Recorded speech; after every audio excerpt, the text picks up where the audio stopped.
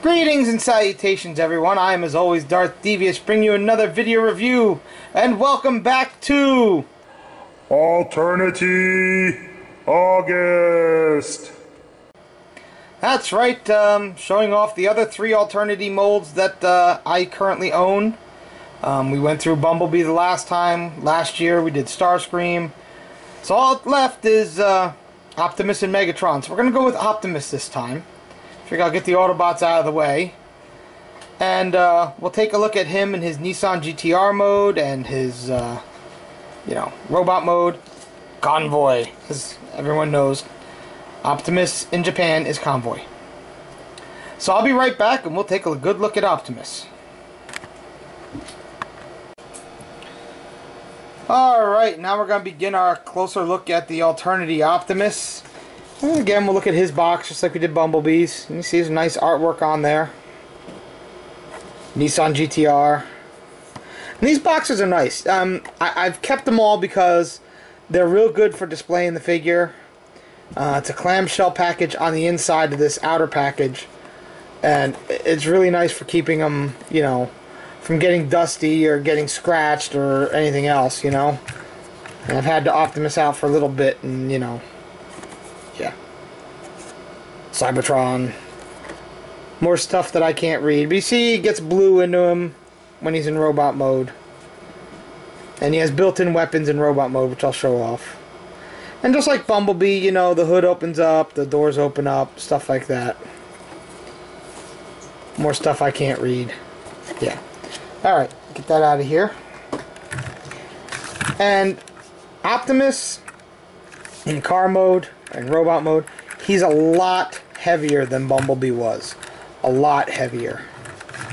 And I showed off Bumblebee in car mode with him to give you a size scale. You saw then. If you didn't watch that video, go back and watch that. You'll see how much bigger Optimus is compared to Bumblebee's Suzuki mode. On the underside here, you see there's a little bit of stuff, not much. Pretty much this entire spinal section here that goes right here is die cast. And that's where he gets a lot of his weight. He's got a lot of weight there. And there's parts inside the engine compartment that are die cast. I'll flip that up real quick if I can get my damn finger in there. Alright. And yeah, the back of the engine block is his head.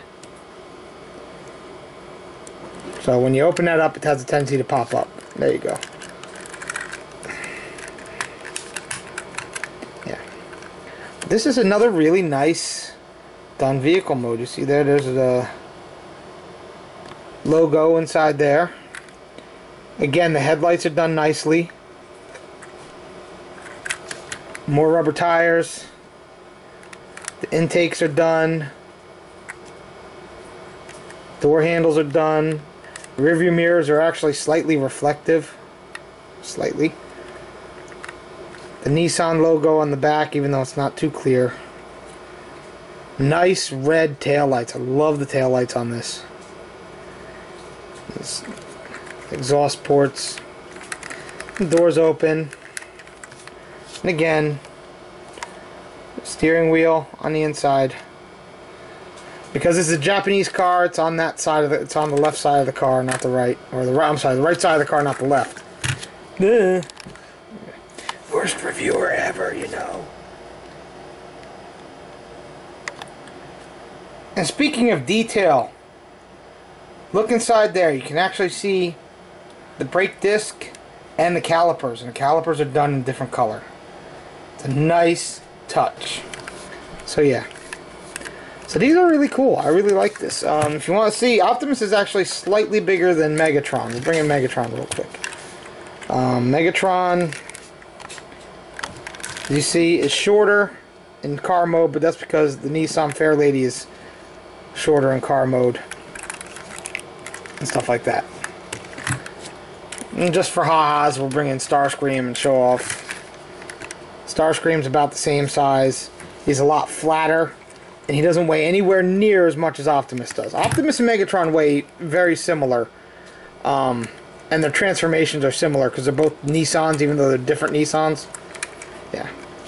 So there we go. We get Starscream out of the way. So let me put him into his robot mode and take a closer look at him. Be right back. Alrighty, and here we have Optimus in his robot mode. And he's pretty cool, but because of all the die cast and the way it collapses into his spine, he does have a tendency to be back heavy. His feet are a little weird, so he does have these for hail spurs. This back part of the car. It works to a point, but if things aren't tabbed in exactly the way they're supposed to be, and you don't get these feet planted nicely, and you almost have to kind of lean them forward a little bit, because if you see here, all this back here is die cast. It's a couple different die cast pieces that fold up, and yeah, it really makes him back heavy. But still, he is really cool. We'll zoom in real quick on his face. And it's not your typical Optimus face, but it's still Optimus. You can still tell by looking at it. Come on, you cooperate. He does have focus. There we go. He does have light piping, as you can see. It's not too bad. Head is on a ball joint of sorts. It's very stiff. It's not like Bumblebee's. His is very stiff. In his waist, he has a really nice little Autobot symbol with the yellow details painted in there. So that's pretty cool. As you see, he got some blue in his legs and blue in his hands, and his head's blue. So it wasn't just all red like the car. Articulation, as I said, head's on a ball joint. Shoulders do a 360. The door kibble and stuff kind of gets in the way, but what can you do? He's got the swivel there at the elbow. He's got the elbow joint. Again, his wrists do swivel, just like Bumblebee's.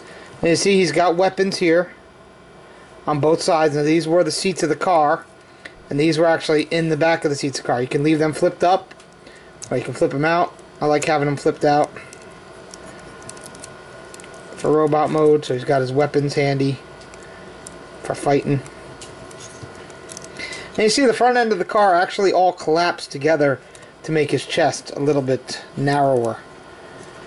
Down here he's got ratchets. He's got the swivel above his knee. He's got a ratcheted knee. He's got a little bit of movement in his foot, but with the way the foot locks in and stuff, you kind of want to be careful. Yeah. These aren't for kids. You don't want to give these Alternity figures to kids. They're just not made for them. So he's not too shabby if you think about it. Look at him. He's kind of cool.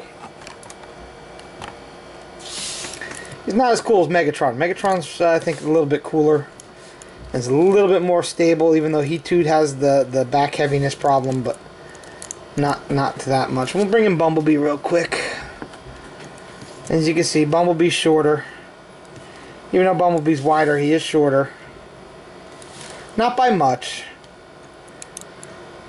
but still, they are kind of cool. And we'll bring in Waspinator again, so you can see how he compares to a Deluxe. He's bigger than a Deluxe. Not quite as big as a Voyager. I think Rhinox might be a little tiny bit bigger, but still. They are cool. These Alternity guys, they are cool. So, there you go.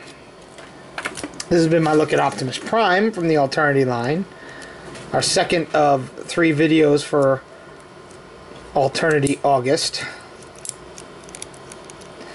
If you're going to get Optimus Prime, I suggest trying to track down this red version. It's really the closest you're going to get to the actual Optimus Prime figure in this line.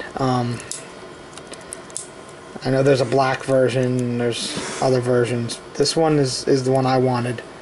So if you can get it, I think I got this a couple years ago at TF Source on sale during Christmas time.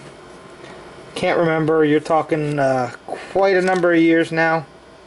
So there you go. Okay, he doesn't want to stand right now. Optimus is drunk, so we're gonna go home. Go home, Optimus. You're drunk. Dave Mintz, this is for you, bud. It's a drunk Optimus to go with you. You need to get yourself a drunk Optimus to go with your videos. Dave's a good guy. Subscribe to SMS #1, guys. I'll leave his link below. He's trying to get to 1,000 subscribers. It's time he gets some love. Dave does good stuff. Alright. You all be good. Or I'll send Drunk Optimus after you, and God knows what Drunk Optimus will do. We know what Murder Prime can do. What could Drunk Optimus do? Later.